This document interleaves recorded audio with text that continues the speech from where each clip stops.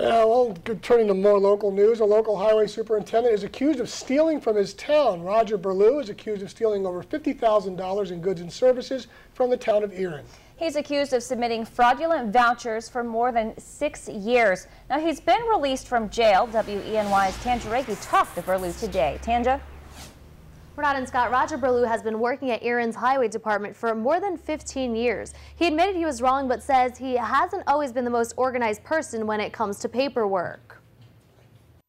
Roger Burlew was appointed highway superintendent here in Erin in 1998, and he's still on the job. He's been a good guy. But court documents indicate he's been stealing from his town for about half his time in his position.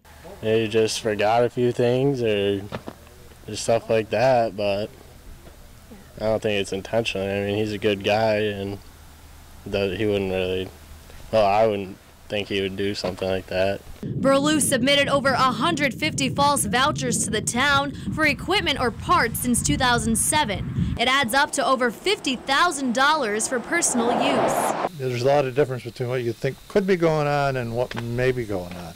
And sometimes you're right, sometimes you're wrong.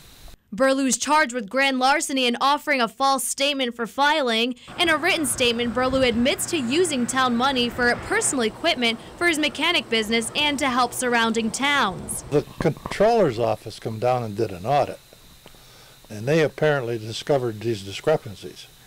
And it's pretty hard to juggle the books when you got an auditor sitting there looking at them.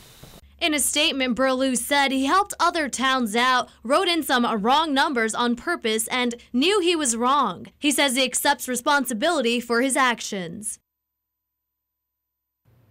And now Burlew faces a maximum of 5 to 15 years in state prison if convicted of grand larceny. Tanja Reiki, WENY News.